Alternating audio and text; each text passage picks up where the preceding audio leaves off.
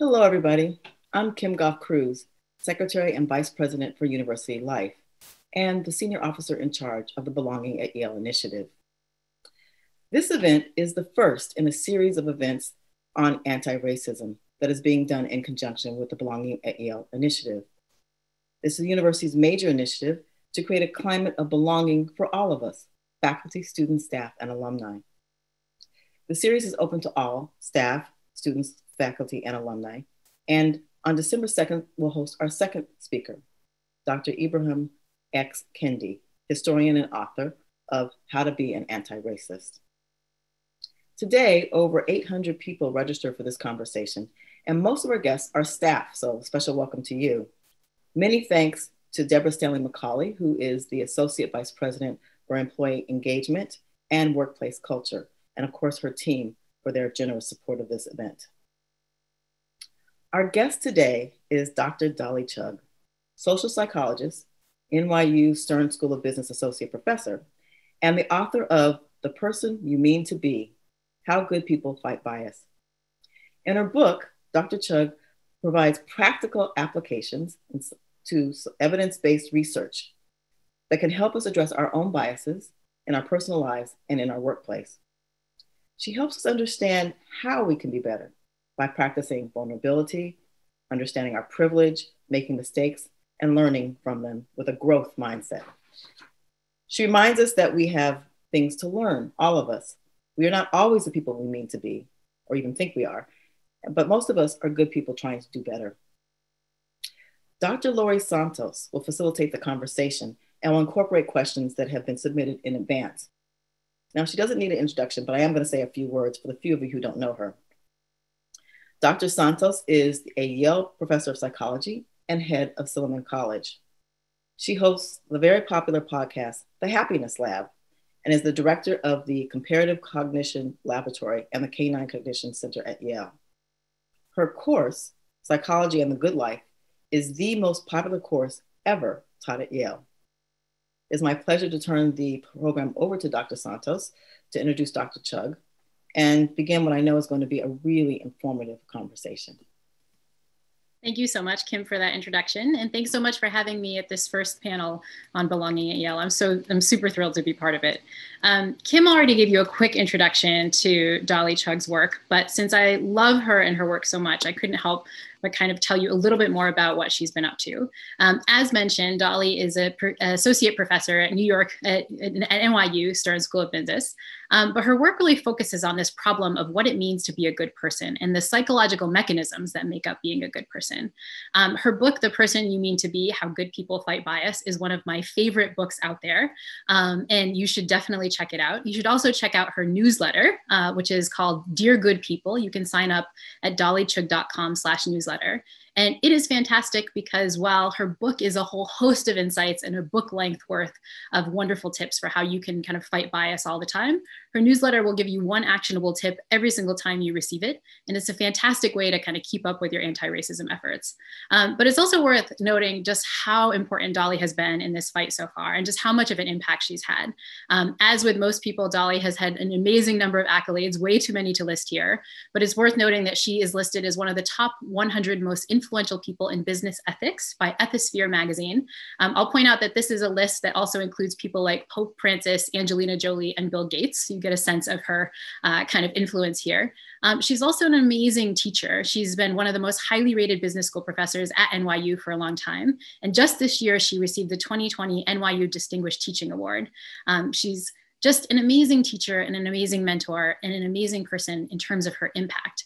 And today we're really going to kind of dive deep into her work. We're going to talk not just about the kinds of things we need to do to focus on becoming better people, but we're going to explore how her work demonstrates that all of us really need to step it up if we want to kind of create the change that we want to see in our world. If we want to have just societies and just organizations and just universities, then we really need to do something. And one of the things we need to do is to understand the biases that we're all walking around with. We need to hack those biases and understand how they work so that we can become better people. And so with that, I'm super excited to introduce Dolly. I'm such a huge fan, and I'm thrilled that Yale has brought her here today. Please join me in welcoming Dr. Dolly Chugh. Oh, hi, Laurie. Thanks so much for coming again. Oh my God. So I wanted to start out with maybe what's an obvious question. So, we have a lot of people on this call, but I hope I can speak for all of them when I say that everybody on this call like truly cares about equity. Like everybody on this call, I hope, believes that people from all races, all ethnicities, all body statuses, all that stuff should be treated equally. But what you argue in your book is that that belief in equity isn't enough and is in fact part of the problem. So walk me through why believing isn't enough. Oh, okay, great. Thank you for having me, Laurie, colleagues. It's wonderful to be here. Well, I talk about this difference between being a believer and a builder. And I say this from a place of, frankly, seeing myself in exactly what I'm about to describe. So as you just listed, there's a whole range of ways in which a lot of us want to see equality and even equity in the world around us. And we believe that's what should happen. We also are believers that doesn't exist. So we don't have to be convinced. We may not be deeply informed on every issue and every identity, but we know that things aren't quite where we want them to be. We're believers in that sense. The challenge, however, is that the status quo doesn't change based on our beliefs necessarily, particularly if we're really kind of invested in being the kind of people who believe that. And I think I am. I really want to be the kind of person who treats people well, that creates opportunities for people who haven't had opportunities. I want to be that kind of believer. However, in order to do it, I have to build certain things. I have to build knowledge. I have to build skills.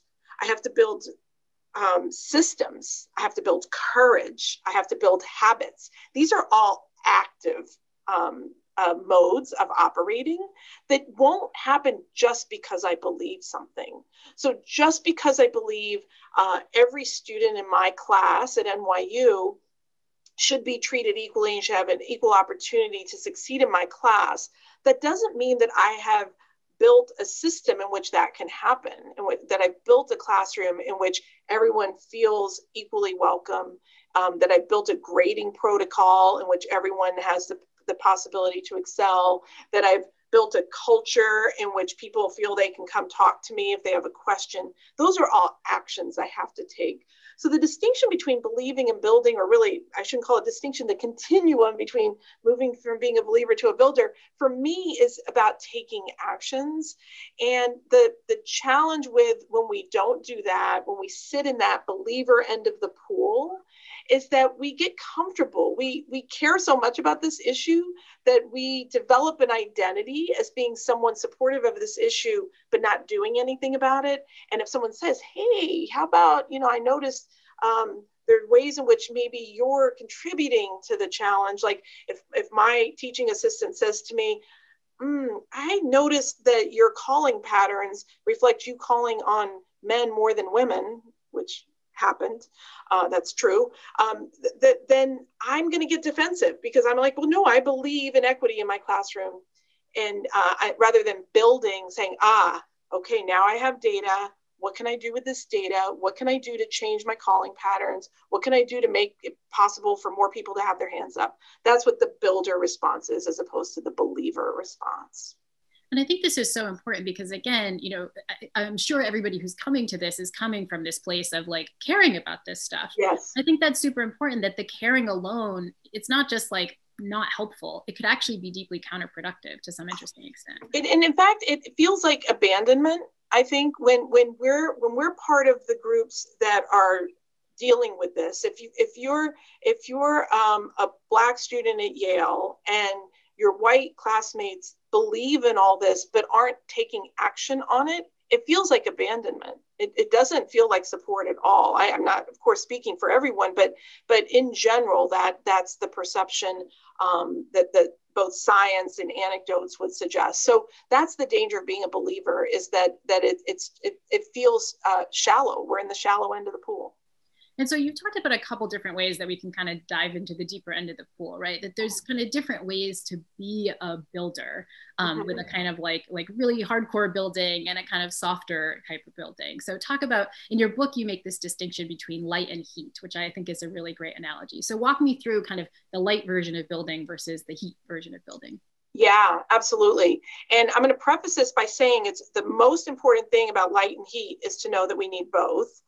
Let me define what each of them mean. I'm using a metaphor. I wasn't able to track down who originally came up with this light heat metaphor. It's widely used. The idea of when you take a light-based approach to, let's say, making change in your community or in your institution, you meet people where they are, you center their comfort, you educate, you teach. It's slower and it's more incremental.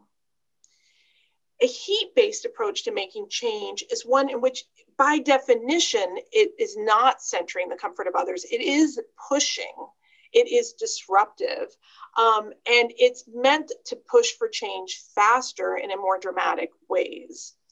Most of us, my sense is, kind of lean in terms of our personal preferences towards more light or more heat. I mean, some people are good at both and comfortable with both, but like I would say I tend to lean towards the light-based approaches. But this was a really, I would say, probably the most important learning I had from writing this book was realizing that just because I am more comfortable with light doesn't mean that I shouldn't see the value in heat. What historians have showed us, historians of social movements, is that when a movement sort of leans heavily on light or leans heavily on heat versus movements that balance both, the movements that balance both make more progress. So the message here, and this is why I feel it was so important for me to learn this, is just because I am a light-based person doesn't mean that I shouldn't be cheering on the heat-based folks. And just because I'm a heat-based person doesn't mean I shouldn't be cheering on the light-based. We often feel the tactics being used by the others aren't what we would do and aren't as effective. But one of the differences that light and heat has, and why we need both, is that light may be more likely to change minds, but it's probably not going to change systems. Heat's probably more likely to change systems and less likely to change minds. Well, we need both. We need both our minds and our systems to move in order for real change to happen. And so I think in this work of being a builder, sometimes we preference, because I'm right-handed, I want everyone to be right-handed, or because I'm left-handed, I want everybody to be left-handed. But no, what we want is light-based people to cheer on the heat-based people and heat-based people to cheer on the light-based people. And frankly, it's all good wherever you are in that space, as long as you're not in the inaction. That's back to being a believer. I don't know, let's keep the metaphor going, like darkness, if you will, or silence or something. But the light and heat are both important. It's particularly important that we cheer on the heat. I think I don't have data on this, but I bet there's more light-based people in your community than there are heat-based. And boy, you should be grateful that you have those heat-based folks.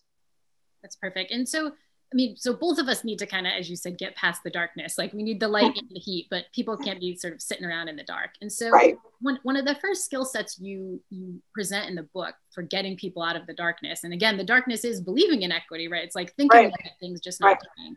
The first step is really kind of learning something, right? It's actually recognizing the sorts of privileges that you have. And so this can be a tricky concept for people who haven't talked a lot about this before. So walk me through this idea of privilege, what that means. Yeah, I struggle with this too.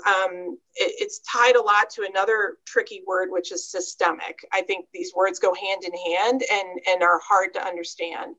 The metaphor that helped me with that comes from Debbie Irving. She uses a metaphor of headwinds and tailwinds that I find really useful. So I'm looking over there to make sure my kids aren't eavesdropping, because they'll always laugh with the little example I'm about to give you. So the example is, let's say I was to go running. That's when they start laughing. They're like, let's say. So let's say I go running and I say, okay, I'm going to run, to the high school on the corner, have a good jog, and then I'm going to U-turn and come right back the way I came. And while I'm making my way over there, I'm feeling pretty good. I'm like, I think this no carb thing's working out. I'm feeling pretty strong, making good time. And then I turn around for the U-turn and suddenly things feel harder and more effortful. And if someone was just like inside their home or office and watching me through a window, they might, if they just see me coming back, be like, it doesn't even look like she's trying that hard, or she doesn't look that motivated, or I don't know, maybe she comes from a community that doesn't really value running. I see, she's just not taking it seriously. They wouldn't see what I'm feeling, which is a headwind in my face on the way back. And on my way there, that tailwind, which was propelling me forward, I didn't even feel, because you don't really feel tailwinds. You benefit from them, but you don't feel them. And so the headwinds are more easily felt than the tailwinds. And all of it is sort of invisible in general and hard to see. And that's, I think, a good way to think about what privilege is that at any given moment, any one of us has some form of privilege on some form of their identities. Like I'm straight, and while I don't spend a lot of time thinking about my straightness, because frankly, I don't have to, the world is kind of, at least the community and the society I live in makes it pretty easy to be straight. It doesn't create obstacles for me. I have lots of legal rights. I have lots of physical safety. That privilege that I have, that tailwind, is one I don't even really think about.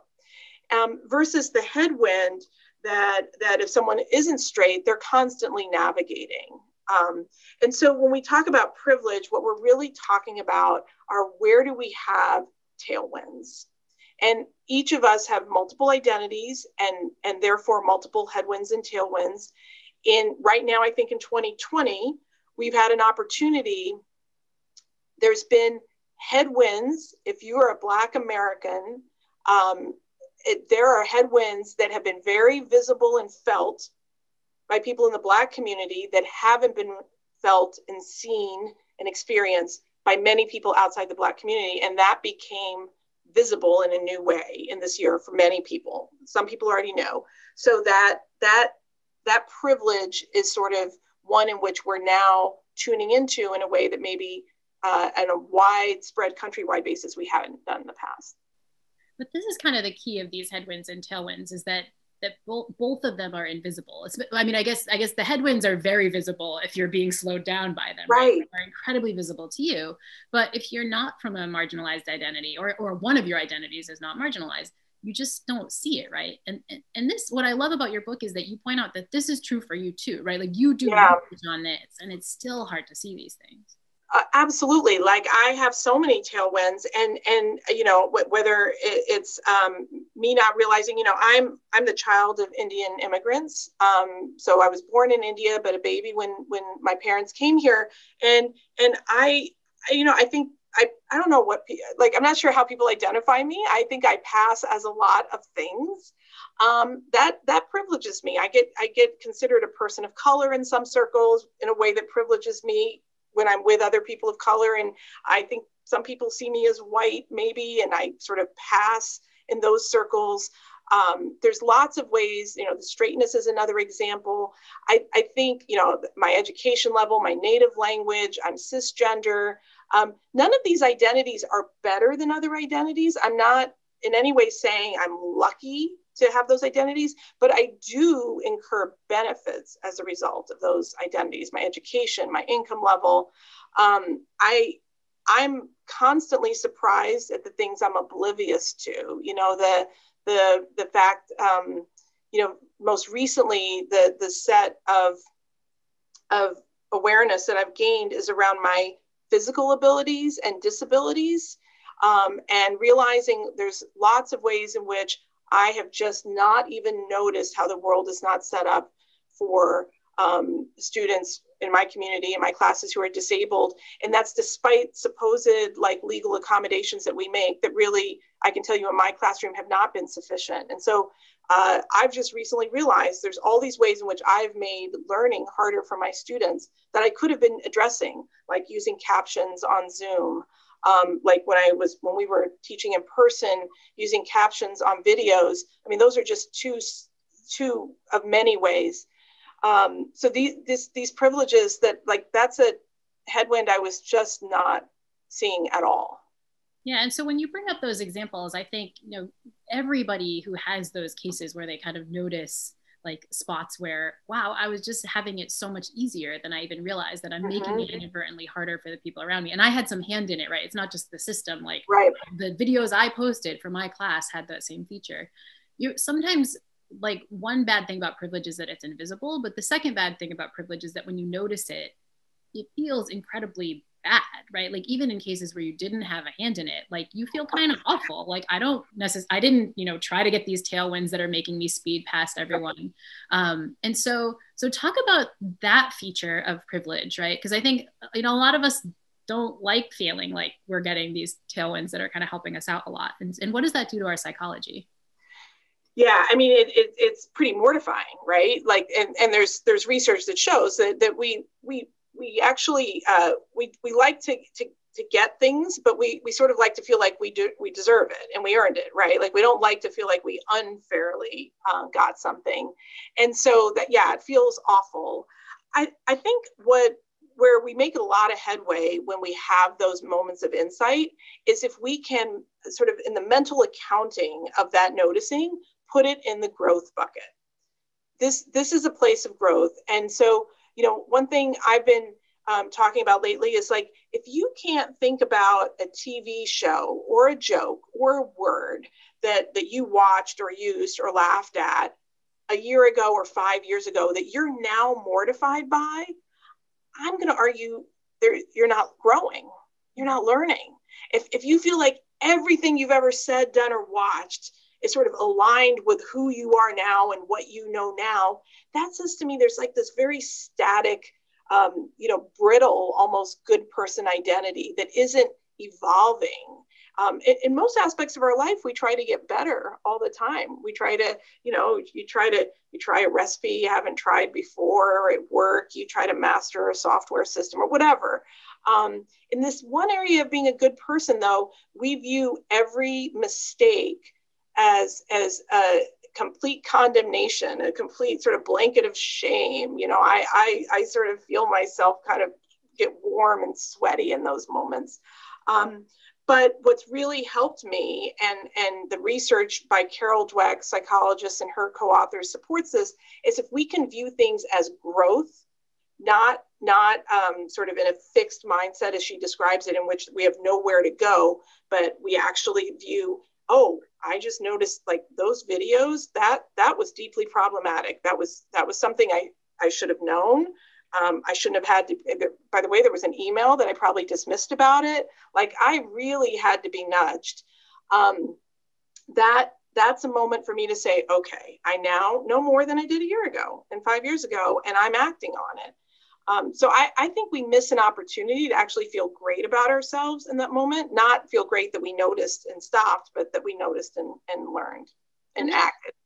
This gets to the idea that you talk a lot about in your book about not wanting to be a good person, but being a good-ish person, which I think people can misconstrue when you say, don't worry about being a good person when it comes to social justice, right? Like, kind of explain to me what you mean by good-ish, because I think it's so important. Yeah, thank you. I've got to be more precise. I've learned on that than I've been in the past. Okay, so the campaign I'm on is to get us to stop trying to be good people, but that's not because I want us to lower our standards. I'm actually making the opposite argument, that our good person identities are a fixed mindset identity. They're deeply brittle.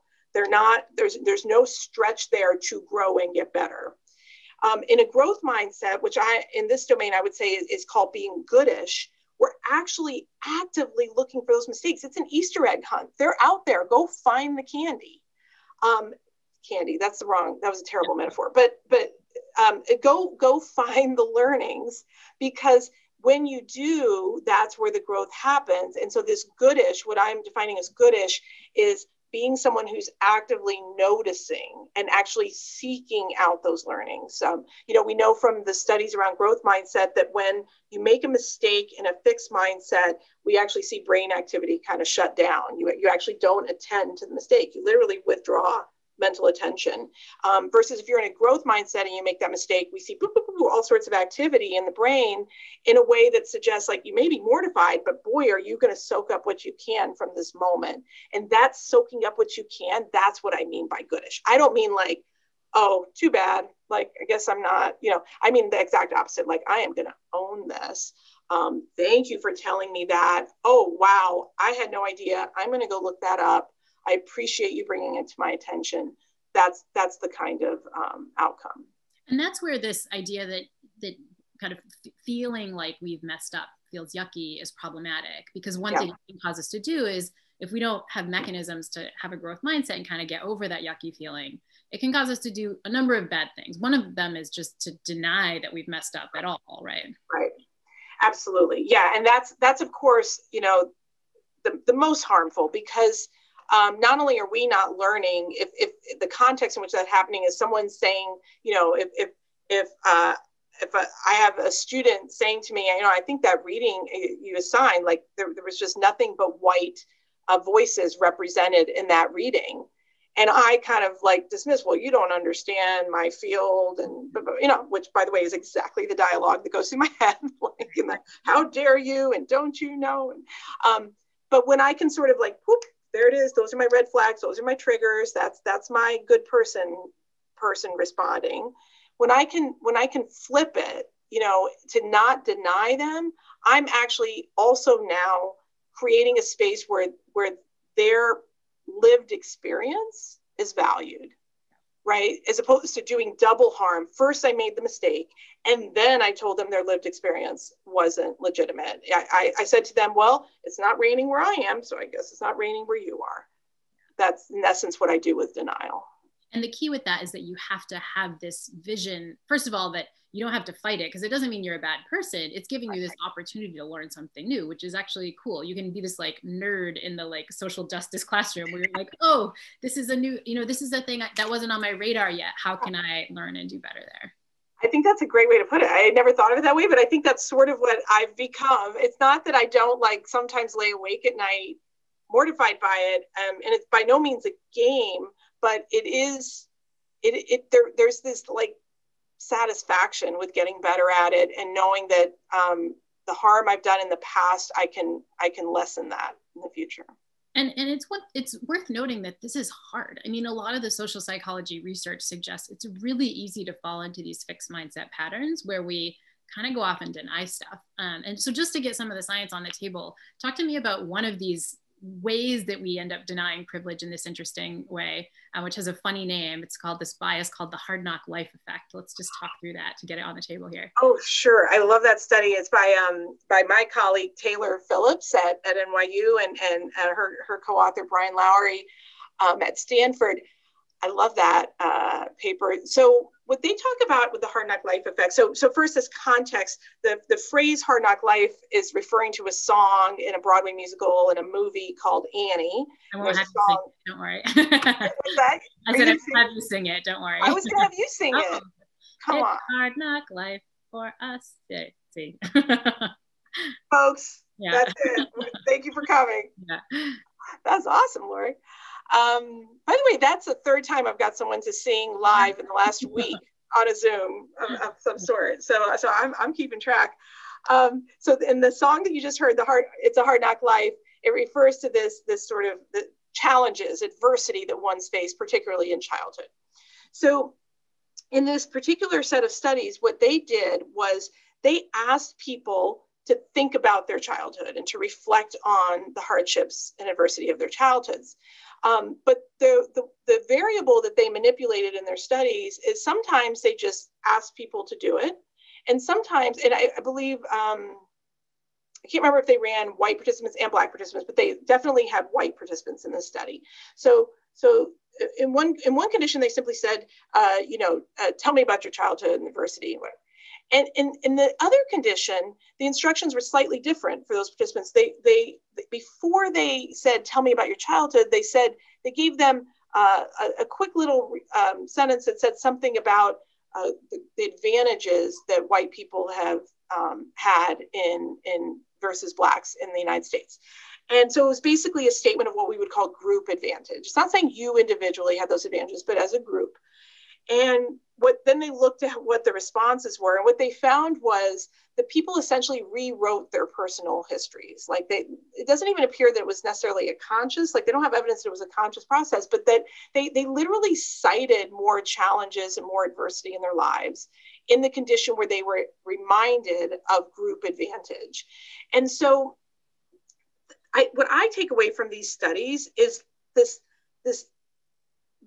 how hard our minds will work, even without us directing it consciously, to protect our identities, that good person identity, that deserving person identity, that I have not taken any advantage away from anyone else. And so in those studies, what people were revealing, I think if I remember right in the papers, they were that the scholars were saying that while group advantage, a lot of people buy into group advantage, they found evidence that people didn't necessarily dispute that there were these group advantages based on race. What they resisted was that they individually incurred that group advantage. And so that's where this hard knock life retelling of our personal histories kicks in. And so you know, there's some like work we have to do around, we intellectually understand a lot of this data, but do we really internally accept that we may be beneficiaries of it, that we may be, in fact, even propagating it? And the data suggests we are beneficiaries and we are propagating it, you know, depending on what dimension of identity we're talking about. But if we're not Black, we're probably benefiting from some biases, racial biases that are deeply hurting others.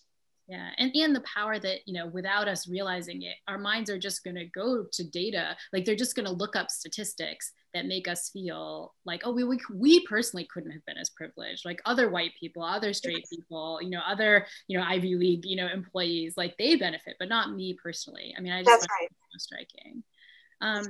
And so this is all in the domain of, you know, trying to have a growth mindset so that when things are pointed out to you, like you can not deny them, you cannot try to like, you know, find other evidence and so on. But there are other ways that our kind of good person mindset gets in the way too, even in cases where we're like trying to act.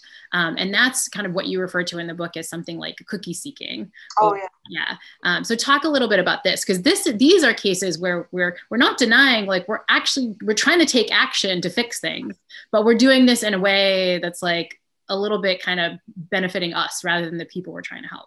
Yes, absolutely. Yes. So the phrase cookie seeking, this is another one where I don't know who to attribute it to. We tried hard to figure out the original source, but it's a phrase that is used pretty widely in activist communities. And it speaks to this centering we sometimes do. So, you know, let's say I have a Black colleague and, you know, I've lately been trying to educate myself. I've you know, I went and read The New Jim Crow. I read Caste. I read The Warmth of Other Suns. And so I sort of somehow find a way to work it into my conversation. In this example, I'm not Black. I'm me. I'm not Black. I somehow find a way to work it into a conversation with my Black colleague, you know, because I'm sort of waiting for them, you know, again, it may not be totally conscious, but I say it and then I like do that little micro pause where you're waiting for them to be like, oh, good for you. You know, like that's a little bit of a cookie seeking behavior. You know, I notice myself even doing it like outside of issues around identity, even in like my own marriage, you know, that my husband right now during the pandemic is his work is outside the home. So really I should be feeling bad for him. He's, you know, an essential worker out there, but instead I'm home with the kids. And so when he gets home, I sort of do all sorts of like, I don't overtly whine, but I kind of drop in a whole bunch of like how hard today was, kind of little waiting with those little micro pauses to be validated, to be given a cookie.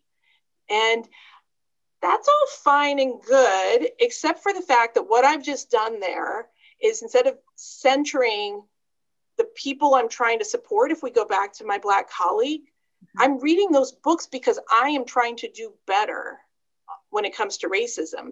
But instead, what I've done is just added to the burden of racism, because I've now asked this colleague to see me and validate me. And it's exhausting, and it happens on a constant basis in big ways and small ways. That's what cookie seeking is. And the story I tell in the book about it is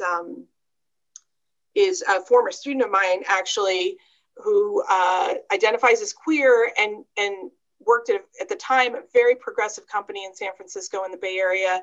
And the Orlando Pulse shooting happened. You might remember we woke up that Sunday morning to that news.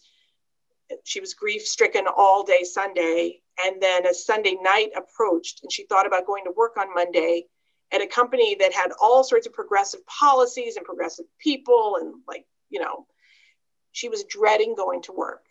Why was she dreading? Not because people wouldn't care, not because there would be bigotry, but because there would be so much cookie seeking. She knew everybody would be coming to her, trying to be seen, trying to be validated. Oh, I've been donating to the Trevor Project for years, or, my gay college roommate. And she felt she had no more emotional reserves to support them, that she needed to be seen and heard rather than helping them be seen and heard. So that's what cookie seeking refers to. Yeah, and I think that this is something that comes up a lot, I think, for our Black students and staff members in the context of what we've been going through in 2020, where, again, well-intentioned people who are believers in equity, but because they kind of have that, I want to be seen as a good person mindset, end up putting more emotional labor on Black people because they're trying to show off how woke they are about these kinds of things. And so exactly, well said. And so all of these things, from denying the privilege to, kind of seeking out some data that make you feel better about your privilege. Oh, it wasn't me, this sort of hard knock-like effect. Even the cookie seeking, these are all cases where because we really, really want to be a good person, we deeply get it wrong, even though we're a believer. And so now I want to switch to strategies we can use to be the builder, right? Not just rely on the believing part and kind of use that goodish mindset to kind of get a little bit further. And so I want to start with that on the privilege side, about just the act of seeing it, right? So what are some tips, given that we know we're likely to deny it, or just lots of things about the headwinds and tailwinds mean we don't see these things? What can you do to actually look there, to kind of take your spy goggles on and put it on and see the privilege and the structures that you're benefiting from? Yeah, absolutely. Well, I think the first thing we can do is really just start noticing what's happening around us. I mean, this is the classic, yesterday I said, gosh, for some reason we have no pens in this house. I cannot find a working pen. And my husband said, I just bought some pens. They're in the junk drawer. So I opened the junk drawer and I'm like, there's no pens in this junk drawer. I am looking, there's no, and he comes over and he's like, yeah, you mean this entire pack of big pens right in front of you? So part of it is we got to start seeing the big pens right in front of us. And the way I think we can do that is some audits around what is the daily consumption we're doing. So whatever it is you consume, movies, podcasts, TV shows, music, you read, whatever, we're all consuming something in some form, news. Audit the last 10 units of that you did. How much diversity of voice is in there? How much diversity of identity? How similar are those identities to your own? Look at your social media. Sorry, I forgot to say social media is a really big piece of consumption for many of us. One really concrete place we can start is to say, let's audit my last 10 units of X and figure out if in fact there isn't enough range of perspectives and identities in there and enough difference from ourselves, and for almost all of us there isn't, I can actively start changing that. That's an action we can easily take. By doing that, we start to notice things we haven't noticed before. I tell a story in the book about when I was a kid, my parents sort of passed down this clock radio that was broken, and it turned out where it broke was on a particular Black radio station. And so as a young kid, when I didn't really understand that there were different radio stations for white music and Black music. So I grew up hearing Black talk radio in the morning, and Black music, of course, but also Black tellings of news events. And of course, there was a wide range of Black perspectives that I heard on that station. And when I got old enough to realize that there was more than one radio station in the world and that other radio stations were sort of saying different things, it was this whoa, noticing moment. So I'd say right there is one place we can start today to begin to notice things we haven't seen before, the perspectives we haven't tuned into before. And last thing I'll say on that, particularly if it's on social media that you're doing this, when we start to tune into conversations we weren't hearing before, it's very important that we treat it as if you were eavesdropping in a coffee shop. Chances are, by politeness norms, you wouldn't insert yourself into that conversation. You're a guest, you're an eavesdropper. So the opportunity is to listen, not to argue, not to justify, not to say all white people, not all women, all men, whatever. It's simply to pick up stuff we're not hearing. And I think another thing you said in that piece of advice I wanted to kind of like double down on, which is that you said kind of consuming these things, right? Like this, you didn't say, you know, talk to your one queer colleague about what it's like to be queer, or demand that your Black colleague like explain to you how she's feeling after the most recent police shooting. Like there's content that already exists out there. You shouldn't ask people for emotional labor to tell you what to look at, right? That's right. There's no shortage of you know, and that's, which isn't to say that we should be silent. What we want to do is, if there's a terrible shooting of an unarmed Black person, there is value in saying to a Black colleague, I just want you to know I'm thinking of you and your family. Is there anything I can do to support you? Is there anything I can take off your plate today? Like, I just want you to know, I don't know how you're doing today, but I just want you to know I see you. There may be value in that. Of course, you have to judge the individual relationship and context. So silence is actually quite destructive in those moments, but that's different than saying, can you tell me how you feel when you get pulled over? I mean, like, that's asking a lot. And then, well, I don't understand, but if you just, you know, put your hands, you know, like, that's emotional labor. Right. And so that's one distinction. But I think a bigger thing I think we need to do to kind of be builders is like how we deal with the moments when our mistakes are pointed out. And one of the things I think you're incredibly frank about in the book is that one of the reasons we can't be good people right now is that we're probably all going to mess up, right? Yeah. Like you're not yourself. If you are yourself from any identity that is not marginalized, because of the headwind tailwind thing, you're not going to see stuff and you are going to screw up. Is that 100%? I had a conversation with somebody I really respect last week who is reading my book, or I just was in the middle of reading my book when I spoke to her. This is someone I don't know well. I know of her, and this was the first time I was speaking with her. And she said, can I share with you, I love your book, blah, blah, blah, but I noticed you center whiteness. And I was like, yeah. Oh, all right. What do you mean by that? And she proceeded to read a section of my book aloud to me, in which it was really clear I had centered whiteness. And the way I had done it is I had, in that particular section of the book, I hadn't even like named that I was doing it, but I was speaking to white people without even naming I was doing it. It was just sort of as if the default is whiteness. And so I can now speak to you without even saying, okay, white readers, this little bit might be more useful to you than to others. I did not do that consciously. That is not the type of book I meant to write. And yet I'm not at all surprised it happened. You know, I have also grown up trying to, you know, fit in into a community of whiteness. So the response in that moment is really critical of, I felt the fixed mindset rising, but because I know to look for it, I was like, oh my gosh, what a gift. That's the moment I have to say to myself, what a gift. What a gift. She's telling me. Yeah. What a gift. She's probably the millionth person who's thought it, but she's the one who's actually telling me.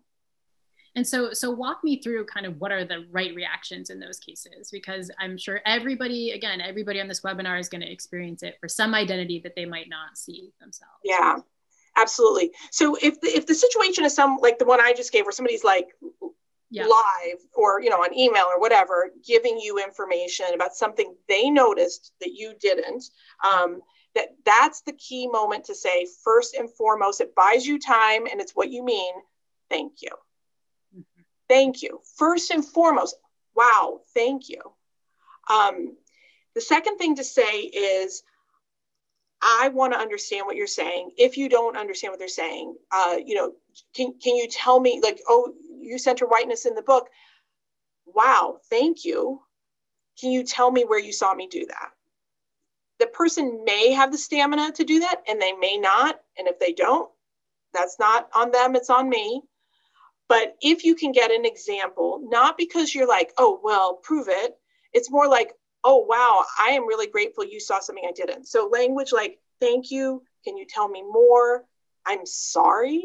Let's not underestimate the power of those 3 words. I am sorry. I want to be clear. It's 3 words. It's not, I am sorry that I offended you, or I am sorry that you were offended, or I am sorry.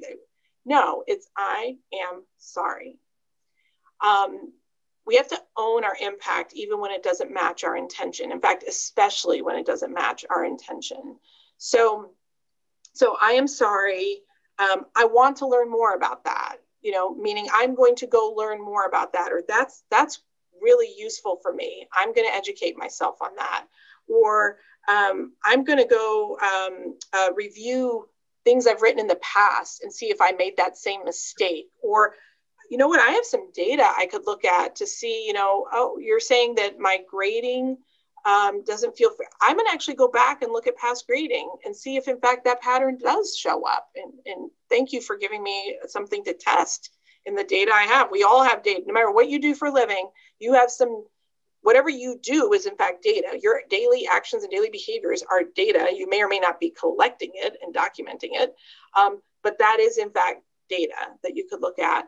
So let me look at it. Let me learn more about it. Thank you. I am sorry. These are all great places to start that conversation. And so that's kind of when you mess up, which is so important, right? To kind of react correctly, because we're going to mess up. But there are other things we need to do as a builder, which is to step up, right? Which is to maybe be the one pointing out when we notice other cases of bias, or when we notice other cases of bigotry. And you talk when somebody who's not themselves from a marginalized group points this out, you talk about that in terms of what's called ordinary privilege. And so walk us through ordinary privilege and kind of why it's so important that people from non-marginalized identities use that to fix things. Yeah, absolutely. So this brings us back a little bit to our headwinds and tailwinds. So, if we think of privilege as the places where we have the tailwinds, and then I'm going to call ordinary privilege is the places where I have the tailwinds that are so ordinary in my day-to-day life, I don't even think about them. So straightness for me is in the form of ordinary privilege. I don't have to think about it because I don't have to navigate it, as I mentioned earlier. And so those parts of our identity that I think there's a national conversation around privilege where we might feel shame around that identity if we're willing to acknowledge it. I'm actually heartened by the many studies that show that that ordinary privilege gives us influence. And so, for example, there's studies that show that if a racist joke is told and a white person says, hey, that wasn't cool, versus a Black person says, hey, that wasn't cool.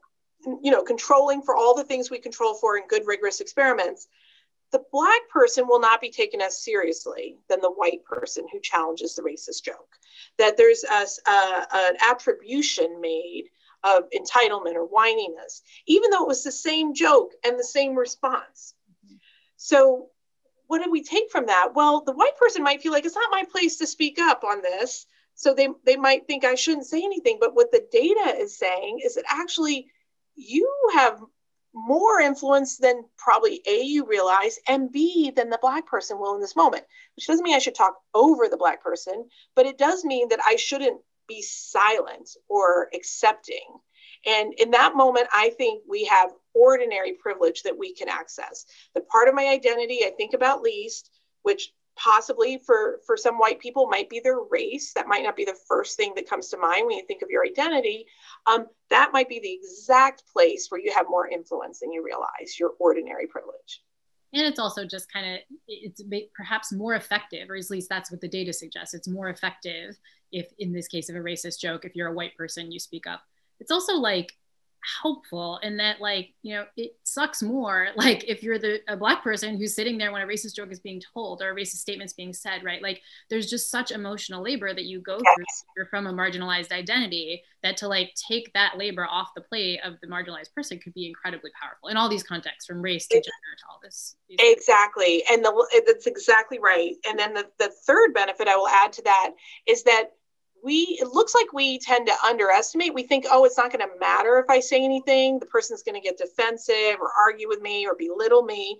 And that's true. That often does happen. But what studies also show is there does seem to be an impact, though, in the behavior of the individual. Not always. I'm not claiming this is always going to happen, but we interpret a defensive response as we got nowhere. The data suggests otherwise. That's great to hear. And that was actually, I would say, one of the most common questions we received before this webinar is this question of like, how do I engage when I hear these tiny not tiny, but like, important questions at work? How do I like point out bias without seeming holier than thou? I guess that's a kind of interesting thing that these data show, is that as the pointer outer, you're focused again, kind of on yourself. Like, I don't want to seem holier than thou, or I don't want to seem like a snob, or it's not my place. But actually, if you're in a good-ish mindset, what you're paying attention to is the outcome, right? Like, you want these behaviors to stop. You want to fight these systems and these structures that make things feel so unequal for people from different backgrounds. I think that's exactly right. Like, we if we're centering our own comfort, if we're not willing to spend some of that comfort, then we are centering ourselves. I mean, there is value, though, in thinking about, again, back to heat and light. Like, let's be intentional. If that's for you going to be a light-based moment where you actually want to change minds, then you're going to have to think about, like, what influence strategies are you going to use? If that's going to be a heat-based moment where you just want to make the other person very uncomfortable and challenge what they did and puncture the norm, then you can take that approach and be effective in that kind of way.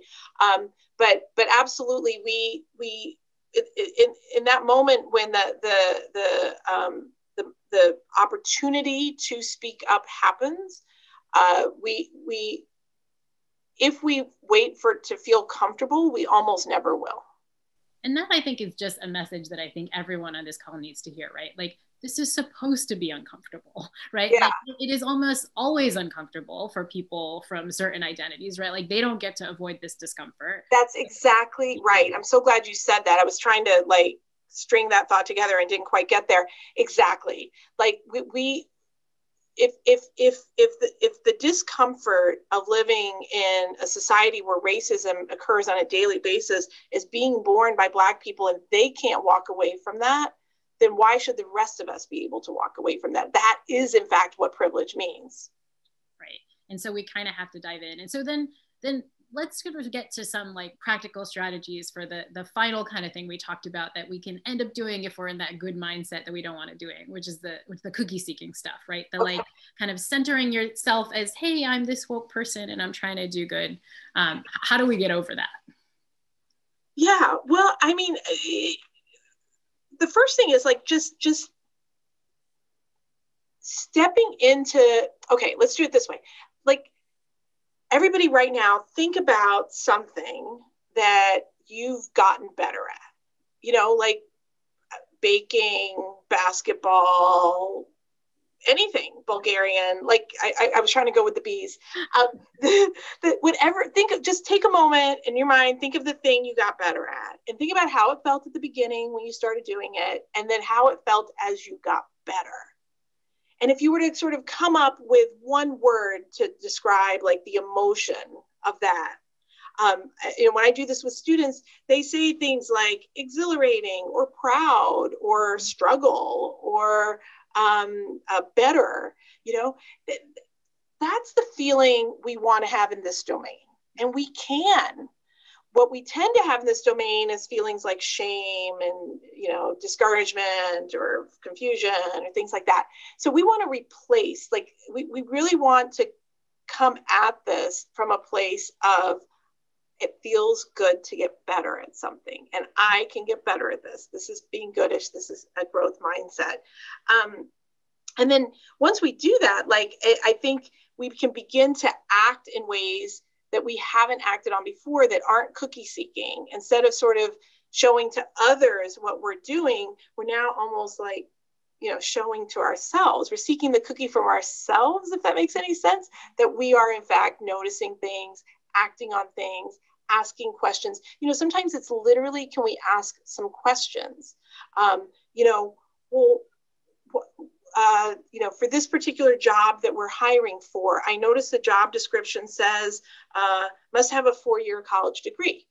Can I ask about that? What what do you see as essential in the job description around the 4-year college degree? I mean, it's worth asking a question. Or I noticed that, in meetings, I noticed that people always sit, in this particular configuration. I guess we don't sit in meetings anymore, but you know what I mean? Or I noticed that we invite these people to the Zoom and we don't include this level of employee. I was wondering about that. I wonder if we've ever tried inviting the full staff to the Zoom discussion. Just asking questions begins a process. So we're not always in a position where we feel like we can just make change or even articulate the change we'd like to see, but we can almost always ask questions.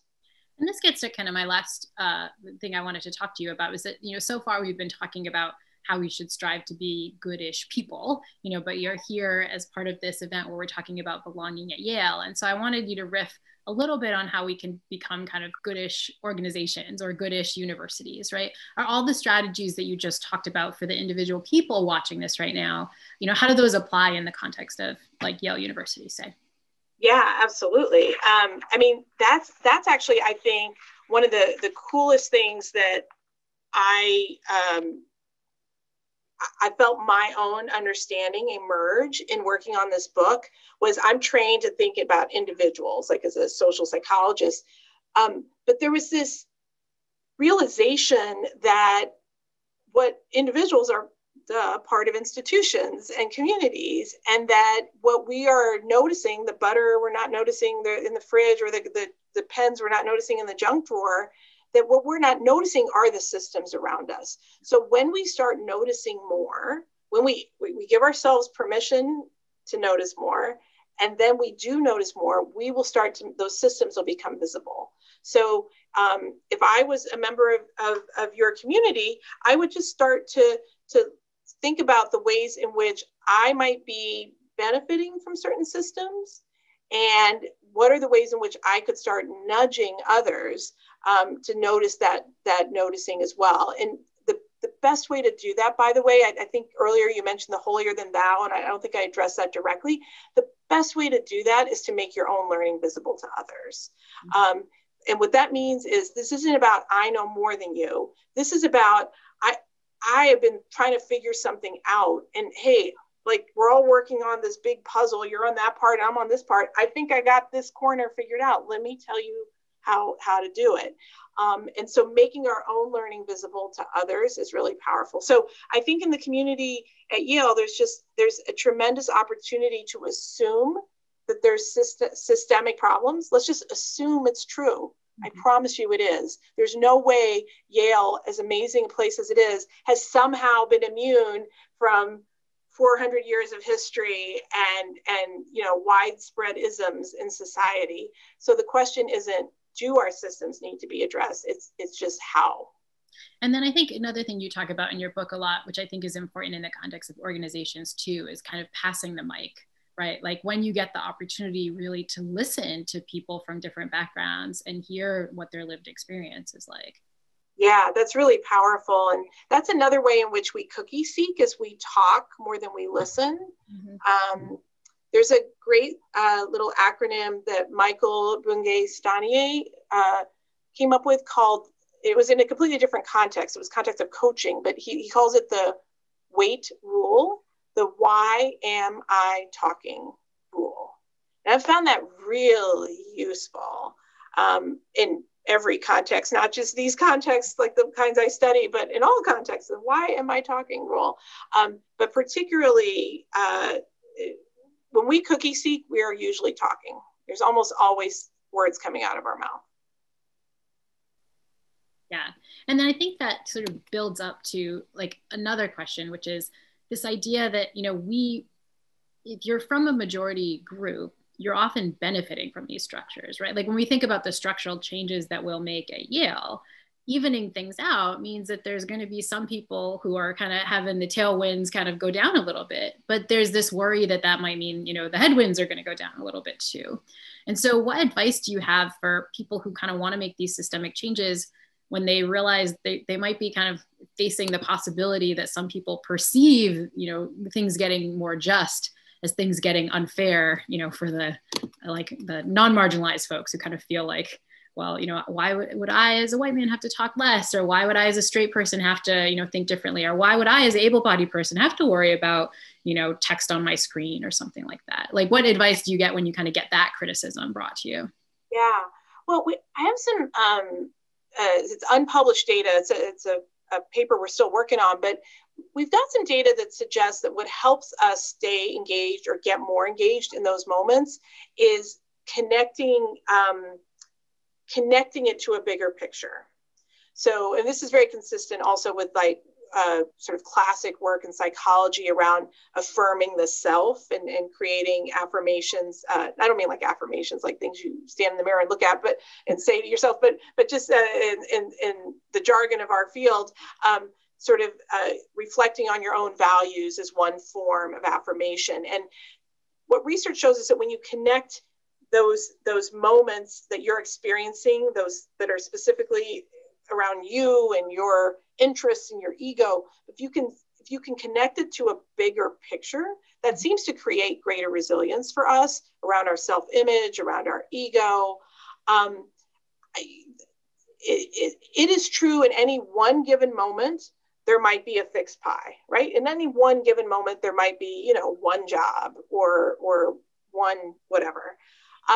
But in the grand scheme of things, we tend to underestimate how much the pie can grow. In negotiations research, they see this all the time. They call it the mythical fixed pie, that we think my loss is your gain and vice versa. When in fact, there's actually many more opportunities for multiple people, myself and others, to gain than I realize. I also, if I'm to be a little more kind of pushy on this, I would say, I don't even think we have the option to wait anymore. And I think that moment came and went where you can sort of choose to opt out of these conversations. I think we're now in the midst of dramatic change, long overdue. And it's time as a builder to sort of figure out what your role is going to be in advancing that change, as opposed to worrying about if the change should happen or if the change will benefit me. The change is a lot better chance of benefiting you if you're part of it than if you're resisting it. And so I think that's true no matter how you look at it, in terms of cultural norms, in terms of demographics in this country. I think in terms of sort of what skills are being valued by employers and admissions officers. No matter how you look at it, one is better off taking the stance of, I am going to be building this change and part of it, than as opposed to questioning it and resisting it. And then my final question for you tonight kind of talks a little bit about where we are in 2020 right now, where, these conversations are more needed than ever, more important than ever, but they can also be a little bit exhausting. And so this is kind of ending with a little bit of a personal question. You are, central in this fight for justice, central in this fight for kind of getting people to think about being goodish people and so on. But that fight can be kind of exhausting sometimes. And I think, on behalf of all of our activists, this is another set of questions that we got a lot of, is like, how do you kind of protect your mental health in the face of this stuff? How do you protect your mental health in the face of turning on the heat when people really seem like they're not listening, or even, giving light and, doing the light version and getting a lot of pushback, right? Like, how do you protect yourself in the face of all this stuff? Yeah, it really is exhausting, and it is important because we want people in it for the long haul. I wrote back in June, maybe 3 weeks after George Floyd was murdered, I decided to start this newsletter that you referred to earlier, Dear Good People. And it was exactly for that reason. It was that I was seeing folks who were already exhausted, now really exhausted. And then other people sort of joining the conversation or trying to deepen their investment. And I was worried about, by July, August, September, October, where was everyone going to be? Where were our exhausted people going to be burned out? And were our newer people going to have lost interest or confidence? So I wrote this piece called the 10% More Rule. And it's on my website, dollychugh.com/newsletter, but I'll just summarize it. Basically, I think what we all want to do is 10% more. If you're new to this conversation or new to this understanding, then 10% more means be 10% more mortified. Like, don't look away. Stay engaged. That means we need you to keep reading and watching and listening and learning. If you've been in this conversation, you've hashtagged, you've donated, you've volunteered, that kind of thing. But, if this was a basketball game, you were spending more time on the bench than in the game, taking hard fouls. Now it's time to be 10% more terrified. That means get in the game, take a hard foul, take a risk, essentially. Start saying things at work, start asking questions, start reaching out, start spending your comfort. And then finally, to the group you just referred to, those who've been on the front lines fighting so hard at great detriment to themselves at times. They're in every way, physical, emotional, financial. The 10% more refers to 10% more, and these, I'm going to do air quotes, satisfied. And by that, I mean not satisfied with the state of affairs at all, but satisfied that you can come out of the game. You don't have to play every minute. You can let everyone else get in the game a little bit, learning about the game and playing the game.